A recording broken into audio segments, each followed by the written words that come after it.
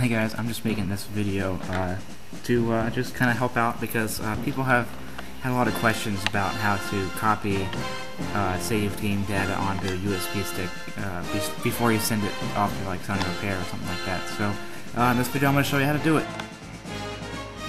Alright, the first thing you want to do is you want to get a USB stick and stick it in any of the 4 USB slots on your PlayStation 3.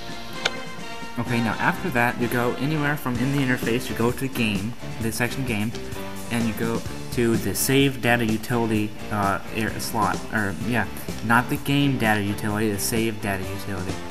And you want to go in there and you can copy any of the folders in there, and it should save onto your USB drive. And then I believe that you can copy it onto another one, I think just by inserting the USB, and I'm pretty sure it'll recognize the USB stick in the game section. I'm not positive, but I'm pretty sure it will if you have saved game data on there.